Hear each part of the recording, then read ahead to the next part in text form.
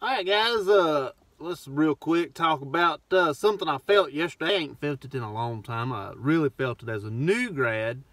But for whatever reason, Thanksgiving coming up and we're kind of pushed for time and rushed and whatnot. Yesterday, I really felt med pass anxiety. I really felt it yesterday. It's been a long time since I really kind of felt it. It really kind of hit me at the nurse home.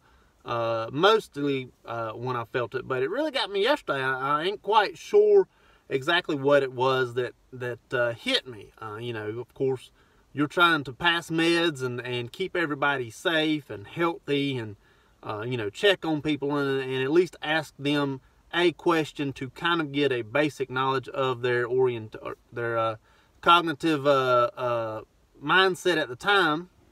Forgive me, my brain's not working. My big words aren't coming out today. Anyways, I really felt that med pass anxiety yesterday for the first time in a long time. And there's a lot going on, and you kind of got to step back and take a second to kind of collect yourself. A lot of these patients that are standing there looking at you or sitting there looking at you, however it may be, are looking at you and kind of wondering what's taking you so long. And once you kind of get built up a little bit and you realize, oh, I've got all these meds, I've got all these people to take care of, I've got, all of these things going on, I've got to get all of this done before X number of time or X number of hours, an hour before, an hour and after, depending on your policy. Excuse me. And you're crunched for time and you're just feeling that anxiety. I really felt it yesterday. And so, excuse me. A little bit of advice, the best advice I can give you, especially you new grads that are out there, because you guys are really going to feel it. I really felt it as a new grad. The best little bit of advice I can give you as far as feeling that med pass anxiety is just take a second. I know you feel like you can't. I know I've been there. I've been a new grad. I know you feel like you cannot stop for just a second, but just go ahead and stop. Take you a real quick breath. I take me a drink of coffee right after I take that real quick breath. Maybe I take me another real quick breath. Then break it down one at a time. Maybe one patient at a time. Maybe you need to break it down one med at a time. Just relax for just a second. Once you start getting anxious, panic begets panic. You get more and more panic, you get more and more panic. That's just how it goes. Once you start feeling that anxiety, you start getting a little bit more anxious. Something else is going to happen. You're going to start feeling a little more anxious, a little more anxious, a little more anxious. And it's just going to keep on building. And of course, right now, as most of us nurses, we know we're already overworked. We're already short-staffed. There's a lot going on in the world with COVID and whatnot. And we just seem to be, under a lot of pressure. Just take you a second, take you a step back. You've got to finish the job. You still have to finish the job. You can't let it, go undone. But just take you a second, break it down, take a look at what you got. See what you can sort of mix and match, in a sort of speak. See what you can sort of time manage to do first or to do last, or to, make it so that it can be easier. Also, read what you got in front of you.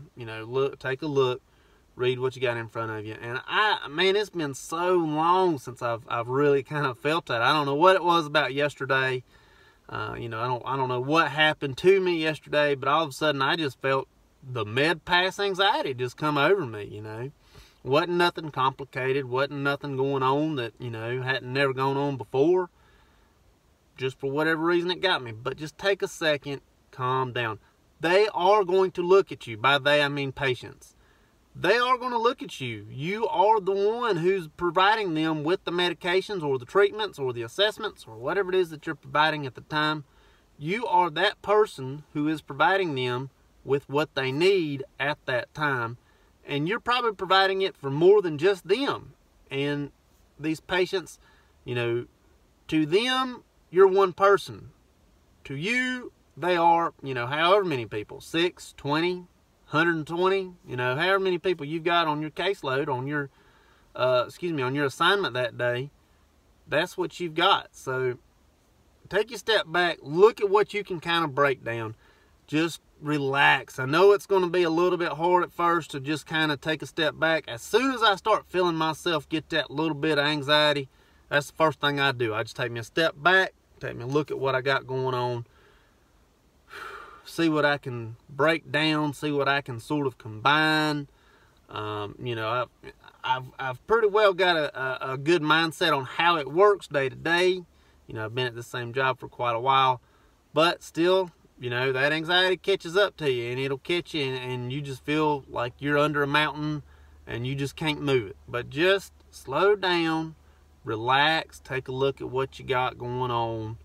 It's okay. We've all been there. We've all felt it. You know, I've made videos in the past about how you feel like you're drowning. Now, I wasn't drowning at the time, but you know, it's just the way that all my patients looked at me yesterday. They all looked at me the same way, and I was like, oh man, I just may not even know what I'm doing today, you know? And that's just how it was yesterday for me. That anxiety is going to get you. It's okay. Don't make mistakes. Slow it down. You will be fine. You know, it's going to get done. You got to get it done. It's going to get done. You got into this because you knew how to do it. You know how to do it now. You know, just lift yourself up. You're okay. You know, get through your day with your anxiety. Yeah, it ain't no fun, but you'll be able to get through it. So, don't make no mistakes, but just relax. Take a little bit of a breath. You'll get through it. Hope it helps. Thank you much.